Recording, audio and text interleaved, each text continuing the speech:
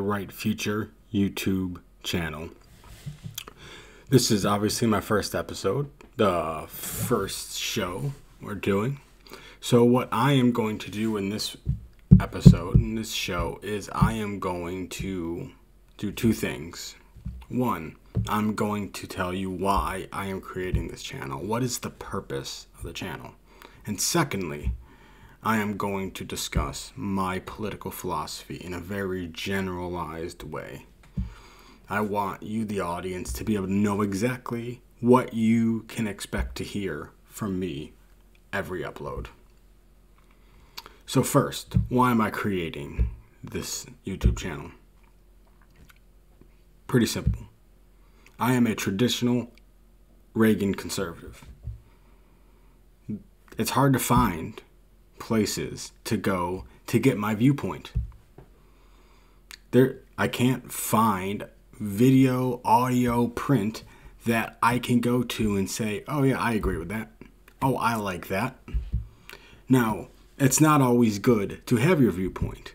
And when you go for news, you shouldn't want your viewpoint. You should want the news. But sometimes you want to watch politics, listen to politics, and you want to hear somebody who agrees with you. And I have been looking for that, whether it's, again, podcast, TV, YouTube, print even, and it's just not there. You know, the media is owned and operated by the establishment of the Democratic Party. That's just a fact.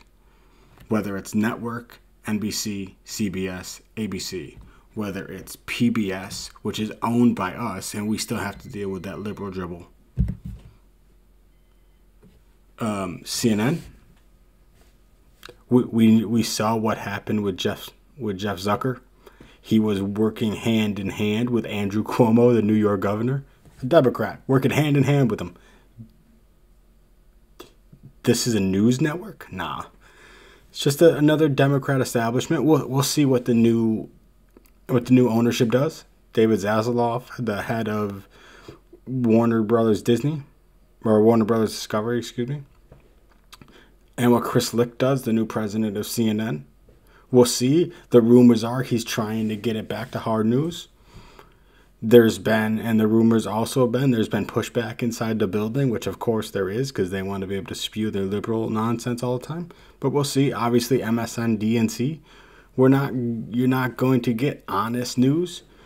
But those places, you just get liberal talking points. You don't get the news, so that's not what is offered. So if you're going to listen to one of those, you're going to hear liberal dribble. Fox News has largely been taken over by Trump loyalists. Now, maybe since the midterm losses, which we will discuss in the future, maybe that is starting to change. Maybe we are starting to see a move away from Trump to something else. Even if it's DeSantis, who isn't my favorite. I don't have anything against DeSantis. I'd probably vote for him. But not my perfect cup of tea. I would prefer others. But I would take him. I would gladly vote for him. I would, in a primary, in a general, I'd be quite pleased with him as the nominee.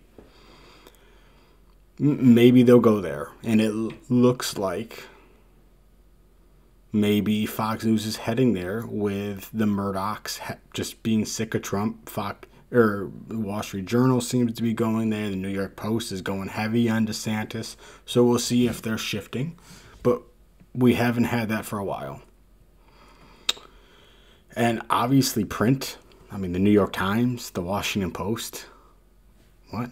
I mean, the Washington Post is owned by Jeff Bezos. He's a huge Democrat, a huge liberal. Well, I guess a mainstream liberal. He's definitely not a progressive. And the New York Times, it's the DNC's go-to. So obviously, we're not able to go there. If you go onto YouTube, a lot of what you're going to get is progressive content, far left liberal content, and that's fine. That's what millennials my age tend to go for. I'm not one of them. I don't want that. So there's not much on YouTube. And in a lot of the podcast space, again, is fairly liberal philosophy, or like the War Room, you're going to get with Steve Bannon, a lot of Trump, big lie, garbage. And that's what the 2020 lie is, that the election was stolen. It's garbage. So there's not a lot of places to go.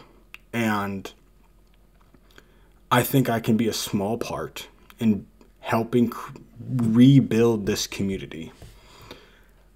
My viewpoint, the more Reagan conservative traditional viewpoint, was the common viewpoint on June 15th, 2015. That was the day before Trump announced for president. Now, it changed in a hurry. And I think one of the reasons that happened is Marco Rubio on a debate stage in New Hampshire. And again, this isn't the time and place to talk about that. I'm trying to introduce myself. But I will discuss that in the future. But I want to be a small building block in restoring this voice. I want to be able to help bring back the electoral brains of the Republican Party.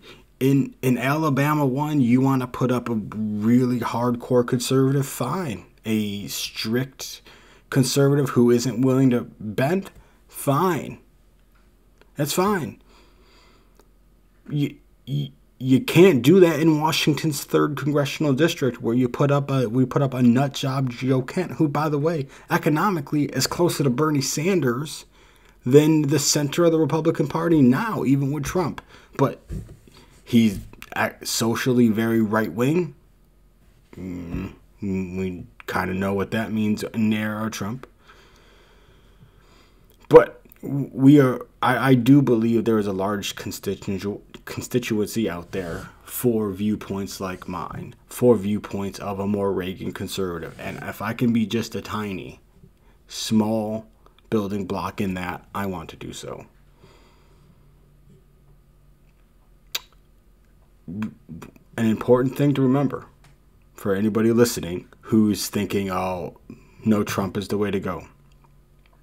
You can't win policy goals, policy victories, unless you win elections. We had a 2020 election that, again, I will discuss in a future show. That was an easy win for us. Joe Biden, the President of the United States, 42% approval. But we went with Trump, and Trump's people won a lot of these primaries. And the only reason Trump endorsed was if you said the 2020 election was stolen, you lied that the 2020 election was stolen. So we lost a lot of these races. And now we only have a 4-person majority in the House. And we lost the seat in the Senate. Again, largely because of who Trump picked for both governor, which has a big impact as those are on the top of ballots in midterms, and for Senate, as well as the House, as I just mentioned. So if you want to win those policy debates, you got to win elections. And we're not doing so right now with this failed strategy put forward by Trump and a lot of his people. And we see now, and we've seen this isn't Trump for the most part. Like, Trump demands loyalty at all points. He doesn't care about policy victories. He cares about personal accolades. But we've seen a lot of Republicans, and since the Tea Party movement started in 2010 and really swept people in office in 2011, we've seen a lot of this term rhino thrown around. And it's, if you don't agree with the most far-right economic or social aspects of the Republican Party, social philosophy of the Republican Party, you're a rhino, you're not a real Republican. There's a famous quote from President Reagan. The person who votes with you 80% of the time is a friend and an ally, not a 20% traitor. Somebody like Susan Collins is quite often called a rhino. She represents the state of Maine. She votes with Republicans about 60% of the time. It's a Democrat state. That's the best you're going to get there. It's the best you're going to get. People talk about Lisa Murkowski in Alaska. Well, guess what? They just elected a Democrat to represent them in the House of Representatives. Why? Because we put Sarah Palin up there.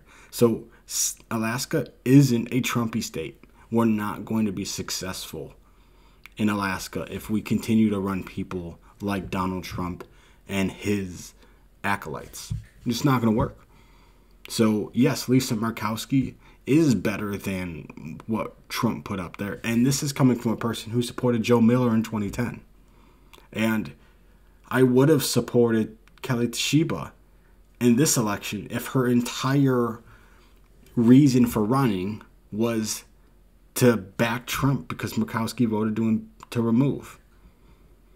Whether you agree with that or not, that's not a reason to run for the United States Senate. So I couldn't support her. I'm not a Murkowski guy, but I would have voted for her and supported her in this year because you got to be for more than, hey, I'm for Trump. What's your policy goal? What do you care about besides Trump? Because that's not a reason to vote. Remember, this country is about laws. It's about the idea of America, not about people. And with Trump and with his predecessor, Barack Obama, it was much about the person, not the values of the country and what the country stands for, which is laws, the Constitution, what we stand for. So now the second part of the video, my political philosophy. So you know what you're going to get from a philosophical standpoint. I'm a conservative. We may not always agree on social issues, but economically, we're going to agree. On social issues, I'm 34 years old. I'm a millennial. While I don't agree with a lot of millennials, I was brought up in a different social atmosphere, so we're not always going to agree. But on economic issues, I'm as conservative as it gets. Intelligent, understand how things need to happen in order to get, like I said, policy goals advanced, strategic, but harshly conservative. Harshly conservative. I'm for lower taxes. I'm also for a progressive tax code, but I'm for lower taxes. People should be able to keep more of their hard-earned money. It's a fact. We also know this tax the rich stuff is just class warfare. The top 10% pay 90% of the taxes. That is not some tax system where the rich get away with stuff. 10% pay 90% of the taxes. That's a lot. I'm for smaller government. The government's too big, it's too bloated, it's too centralized in the executive branch. The presidency has too much power, the federal government has too much power, but largely the executive branch. I am for federalism. I am for the separation of powers, checks and balances. We're supposed to have 3 co-equal branches of government at the federal level. We don't. We have a tiered system. The most powerful, the executive branch. Second most powerful, judiciary, which is unelected. And the third most powerful, legislative. If one of them was going to be more, the founders would have rather had the legislative branch be the most powerful. But it's by far the weakest because they've given away power, and I am not for that. That's one thing. But I'm for smaller government, like as I said. And one thing I really believe from a strategic standpoint that conservatives should do is take a note from what Democrats and specifically progressives have done. Let's stop using the phrase smaller government. A lot of people now have a negative connotation of it. Let's use a different word than smaller. How about efficient? The government is so big, it's not efficient. most people, especially suburban voters, that we desperately need to get back to winning elections, will totally agree with that. The government's so big, it's inefficient. It's so big, there is so much duplicative programs and departments doing the same thing, and it's just overhead upon overhead upon overhead. We can and should do better with Americans' tax dollars. Efficient government. Again, progressives did this with Medicare for All. They used to call it single-payer healthcare.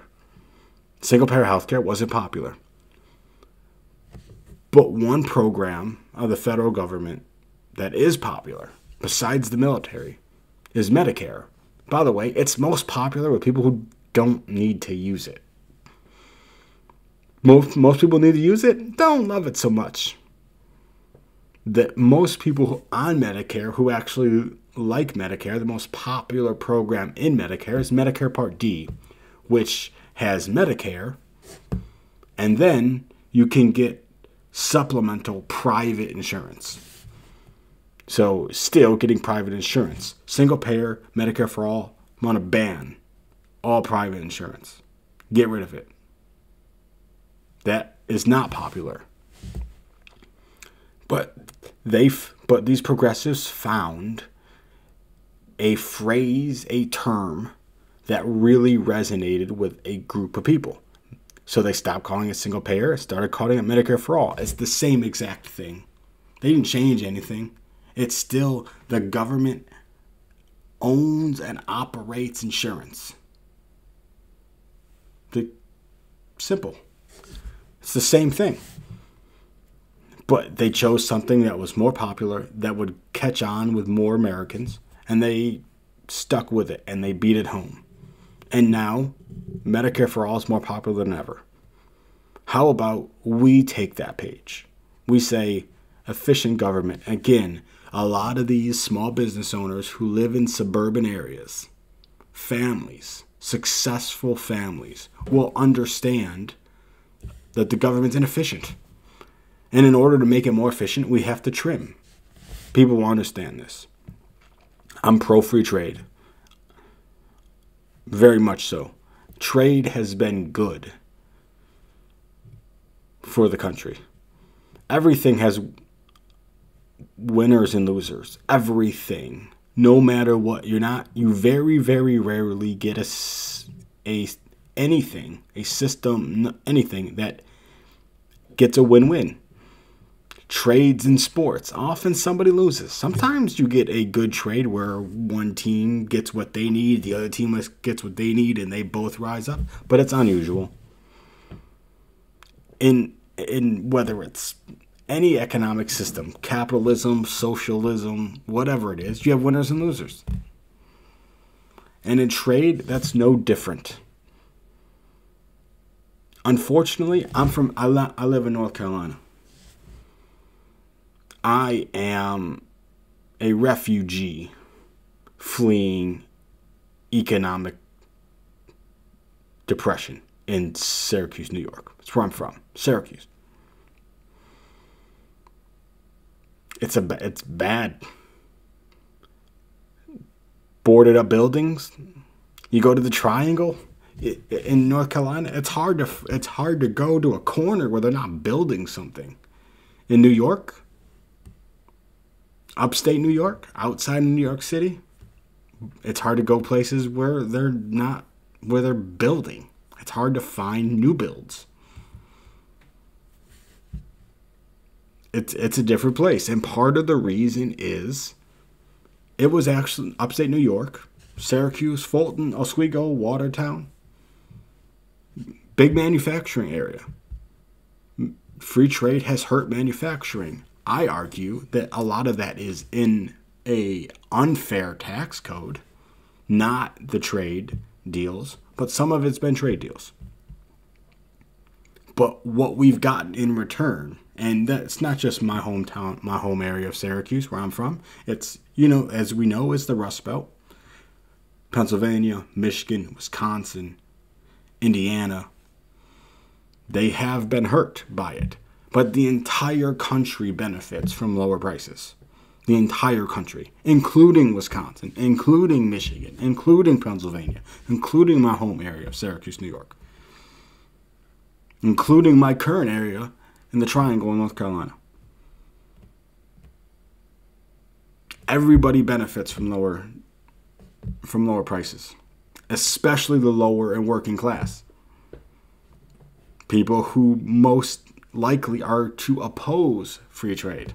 It's good for them. There is an exception. One, the USMCA. Two exceptions. USMCA has got rid of NAFTA.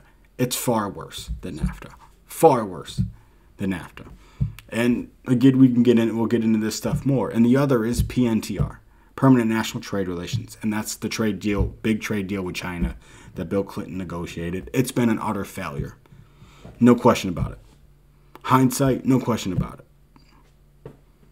So, but pro-free trade, pro-capitalism, pro-free markets.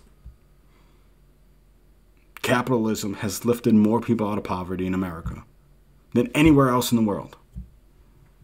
It's the best system invented. My parents have always struggled. I am much better off economically than they are. That's thanks to America. And one thing that is often misconstrued with what being pro-free markets means is pro-big business. I'm not against big business. Big business is necessary.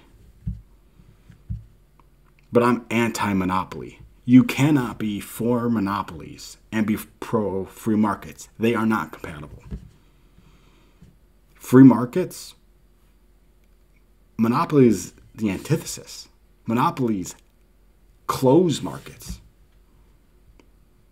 So if we want free markets, we got to be against monopolies. And that is one area where the government has an obligation to regulate on behalf of the American consumer. Another part of my political philosophy, very strong national defense, peace through strength, coined by the great Ronald Reagan. You're going to hear me use that name quite a lot going forward. And that is a strong military. And key that we've lost is being for advancing America's interest overseas. In areas like, yes, Ukraine. We want Russia to lose. They're our enemy. And finally, a big one. Immigration. I'm against illegal immigration. Pretty simple. I think illegal immigration is bad. You cannot have a nation without borders. We need strong borders. That is true. Whether you believe a wall will work, we're going to find out in the future. If you think I believe a wall will work, I'm guessing you're going to tell by this. I think it works in some areas, not in others. We need borders. We need to have a strong border. We need to know who's coming in and out. It's a national security threat. That's 100% true. Since Donald Trump entered the race and has kind of captured the Republican Party, we have been against legal immigration. There was a bill during their Trump years pushed by now fired Senator David Perdue from Georgia to curtail, to limit legal immigration, both family and merit, both white collar and blue collar. And that hurts who? You. That hurts farmers, makes prices higher. That hurts businesses being able to get the talent that they need from places like Asia. It is key to remember that in the 80s and in 80, 84, 88, even 92, the Asian American community was a big Republican voting bloc. If it was a big Republican voting bloc now, even a decent-sized voting bloc for Republicans now, Republicans would be in much better shape, especially in Orange County, California, in Southern California. We'd be in a much better position. But demonizing legal immigration has really hurt the party. We need to stop that. Immigrants are the core of America. Almost everybody watching this video, and anybody who watches my future video, are here because of immigration. We need more immigration, not less. We need more ideas, not less. We need more multiculturalism, not less. Reagan's final speech as president. Told you, get ready. It's coming a lot. Immigrants are one of the most important sources of America's greatness. That's what he said in his final speech. It was essentially a love letter to immigrants. And that is totally in line with the shining city on the hill, with a positive, optimistic view of America and view of the future. We want to win elections going forward. We cannot be negative and pessimistic. We have to be optimistic. We have to be hopeful. We have to provide a positive vision of the future. If you want to win elections, if you want to stop Democrats, that's what you need to do. Those are my political viewpoints. I will be expanding on them in the future. I will be talking about, obviously, current events, and my views and my political philosophy will always be intertwined in those. And you will get this style in my videos. I am excited about this opportunity. Coming forward, as I get in a little more of a groove, I will have a regular schedule, and I will keep you all up to date on that schedule. But for now, thank you all for watching and listening. I'll catch you on the next one.